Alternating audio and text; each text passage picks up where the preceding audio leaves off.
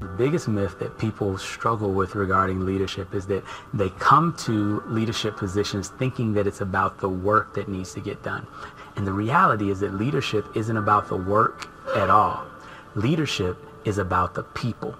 A seed can grow given the right soil. You put a seed in the refrigerator, it doesn't matter how robust the seed is, it's going to struggle to grow. The environment matters, and we as leaders control the environment. We don't necessarily control the seeds we're given, but we can definitely plant them in the right soil. Leadership is facilitating the manifestation of greatness in others.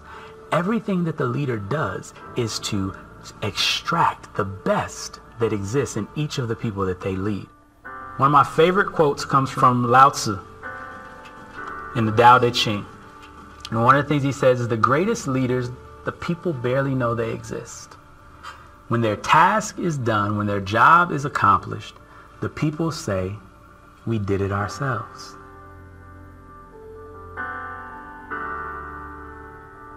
"70% of the factors related to employee engagement are related to leadership." Yes, sir.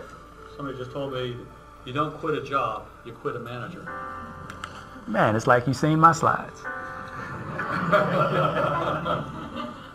50% of people who leave their jobs do so because of their boss.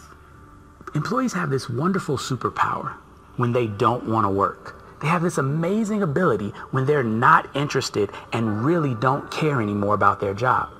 They pick up the phone and they say, I quit. If somebody is showing up every day and coming into work, I think that they deserve at least the benefit of the doubt that there may be some other reason other than collecting a check that they're still there. Why aren't they passionate? Why aren't they working harder? Why aren't they doing more? What about our system doesn't inspire that? Make your employees feel like they're listened to, like they're heard, like they matter. Right? Cultivate, optimize your environment so that they can grow. Let me make them great. Let me focus on how to get them to do their best instead of feeling like I can work and just do it all myself. Because here's the key thing. When you look at that word manifestation, you're trying to bring the greatness out of people.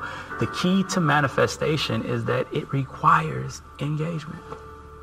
And you already saw, right? Engagement gets you more effort, lower absenteeism, right? All of those things. People show up better.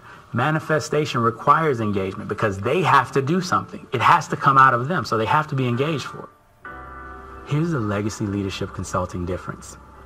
You already know how to be a good leader. You've seen good leaders. You know what good leaders look like. Why, if you know what good leadership looks like, can't you replicate it? It's not your fault. So often when we look at why aren't we doing what we know we should be doing, we think that there must be something wrong with me. I must not be working hard enough. I must not be trying hard enough. I must not care enough. None of that is the truth. You've been conditioned to be where you are currently. When you work with us at Legacy Leadership Consulting, we help you to figure out why you're not doing what you know you should be doing, and then we help you to overcome those obstacles.